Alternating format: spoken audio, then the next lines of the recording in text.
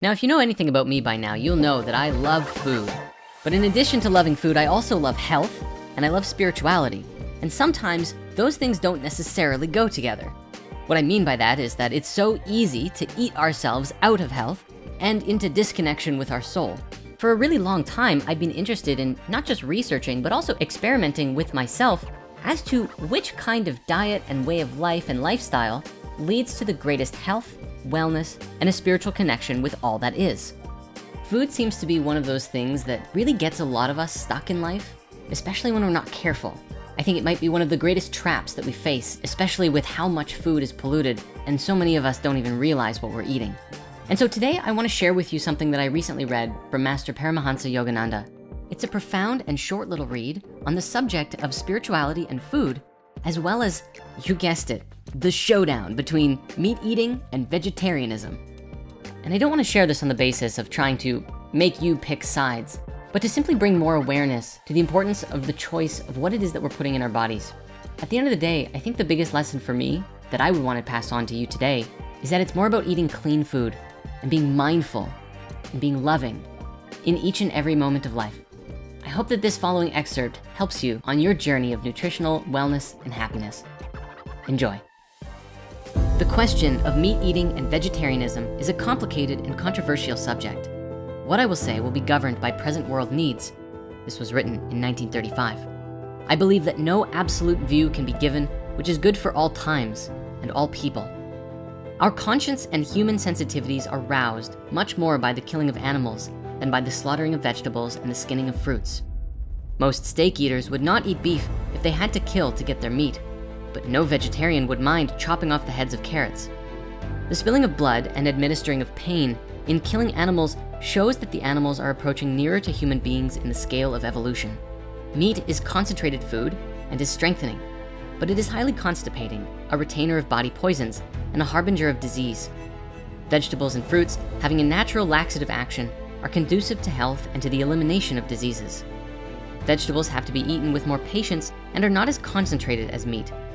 Americans are suffering from obesity due to eating an overabundance of various forms of proteins, such as meat, milk, and nuts. Americans should become vegetarians. Meat-eating races are usually politically free. Vegetarian India has not been strong enough to dispel continuous foreign aggressions. Hindus have almost no protein to eat, and due to fanaticism, they indulge in a starch-predominant diet and therefore die thin and early in life. Animals live longer than human beings in India. As a temporary measure, present-day India needs to eat lamb, goat, and fowl until she can get enough milk or meat substitutes. Lamb has been found to agree better with the chemical elements in man's body than any other form of meat. Man's life is more valuable to all living creatures than is the life of animals. If the choice must be made whether man should eat meat in order to live, or whether the animals should live and man should die without eating meat, I would say that man should live at the expense of the animal. We find that both vegetarians and meat eaters have lived long and healthy lives. Jesus, Buddha, and Saint Francis ate meat. Shankara, Chaitanya, and some great Christ-like saints of India did not eat meat. Saint Peter was shown a vision of some animals and was asked to kill them and eat. Thou shalt not kill was meant to apply to people and not to animals, and Moses was the giver of the 10 Commandments. Fish have blood and a nervous system, but very few fish make any noise when they are killed. Life evolves more complex forms in the mammals, which have different tissues from the fish. The bull and hog, having highly developed and pugnacious nervous systems, feel greater pain and they loudly protest any attempt to kill them. These animals have evolved enough consciousness to understand the love of self-preservation and the injustice of inflicting pain, and therefore they should not be killed. The lamb protests less violently than the bull or hog. It looks as if the vegetables, fish, and meek animals are intentionally given by nature a less developed nervous system that does not register much pain or evoke reactionary protests during pain. This may be one reason why these lower forms of life are made to sacrifice their lives for the maintenance of the higher forms of life. Remember, it's not only what goes into you, but what comes out of you that makes you what you are. Some people who eat meat may be holy and self-controlled, and some who eat only vegetables and fruits may be knaves and lead uncontrolled lives. Above all, eat rightly, think rightly, meditate, and live in divine joy night and day. Follow the God-made material laws that govern your health and physical body, but do not overemphasize the importance of the body nor be too fastidious about diet, because mind power is more essential. There are food cranks out there whose only interest revolves around calories and vitamins, and they talk nothing but lettuce and nuts, until you wonder how they can be so blind to other, more interesting aspects of life. But don't misunderstand me. I'm not underestimating the value of a proper diet. I simply point out that it is better not to become fanatical about it. The soul is independent of food, and so the body should also express this freedom of the soul.